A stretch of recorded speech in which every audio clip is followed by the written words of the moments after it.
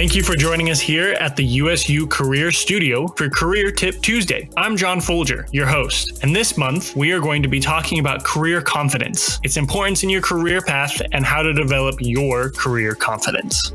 Today's Tuesday tip is going to be all about confidence versus ego. We all know that person whose confidence has transitioned from the simple belief in themselves into the terrible beast we know as ego. So with our topic this month of confidence in your career, how do you avoid the ego monster? We'll be discussing a few strategies. Confidence in yourself or oneself and their career does not mean perfection. I'm sorry if I'm the first one to tell you that you are not perfect. Neither am I, and that's okay. You don't have to be. Confidence means knowing your worth, as well as what areas you need to work on. Confidence stops being confidence when you forget that we have areas of improvement and we start acting like we are perfect and without fault. So recognize your flaws, work on them, and then find more to work on. As well, confidence is not something you ever need to boast about. If you find yourself talking about your laurels and greatness to others, you might have strayed off of the confidence path into something uglier. Now, if someone, say in an interview or other appropriate place and time, asks about your accomplishments, then tell them about your justly gained skills and accomplishments. But broadcasting your greatness to the world unwarranted is where you can get into trouble. Being aware of what you do well and what your strengths are is not a bad thing. In fact, it is a very good thing that will help you achieve your goals. It is when this belief is then applied to others and your own perceived superiority that the problem arises. Take pride in your work. You do good work. You know what you're doing. Focus on your strengths and you will not cross over into the area of ego.